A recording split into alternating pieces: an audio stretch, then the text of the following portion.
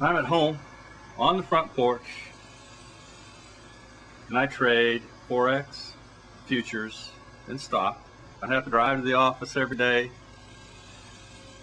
I don't have to put up with the boss. I'm right here at my home every day, making a living, trading stock. And what I want to do today is I want to show you how to do what I do. It's not easy, it takes a while to learn, and I don't know how to tell you what to do or whatever you're doing, but I do know how to tell you what I'm doing. And I've been in and out of the markets since 1979, and I can share some things with you. It's free. You can go to my website. It's Market Trader Tao, and you can read up and watch these videos. They're free, and so let's get to it. Oh, by the way, if you invest in the market, you can lose money if you don't know what you're doing, and sometimes you lose money even when you do know what you're doing. So we'll show you how to do it and how to do it right. I'm calling with Market Trader Tao, and today we're going to be talking about chart patterns.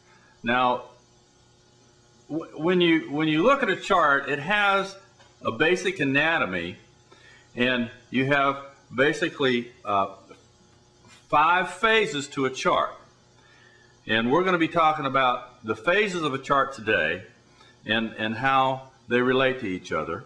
And then further on in this series, we're going to be talking about triangles and double tops and wedges and all the other things that are attached to this basic anatomy.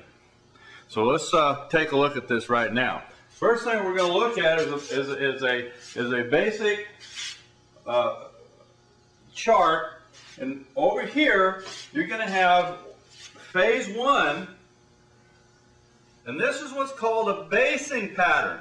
This is where your stock is consolidating and is moving up and down, usually in a channel of some kind. And what you're seeing here is after a chart, a stock bases for a while, it'll start a trend. Now, when it begins its trend phase, that's called phase 2. And during that trend phase, you're going to have a couple of things happen. One is you're going to see some triangles and some wedges start to develop in here. And these little pullbacks right here are called corrections, or they can just call them pullbacks. Now, that trend will move up in this direction, and typically on a average uptrend, you'll have 3 peaks. 1, 2, 3 peaks on a typical uptrend, and then once you reach your top, you're going to have 1, 2, at least 2 peaks on the way down. You're going to have a drop, a small peak, another drop, another small peak, and then finally down to a new basing pattern down here. Usually those basing patterns are usually a downward pointed triangle. Sometimes they're not. And this area here is the top is phase 3. Then your downtrend is going to be phase 4. That's when it's going down. And then phase 5 is the bottom on the other end. Now we're going to be talking about these different phases over the next series of charts, and how how to recognize what phase you're in based on what type of triangle or a wedge or a pennant that you might see, and where they should be and where they shouldn't be.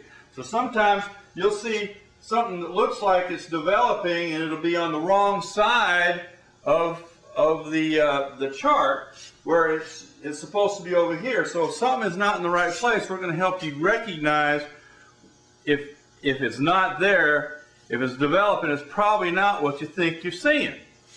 And but this is your basic beginning of your fundamental chart, and then on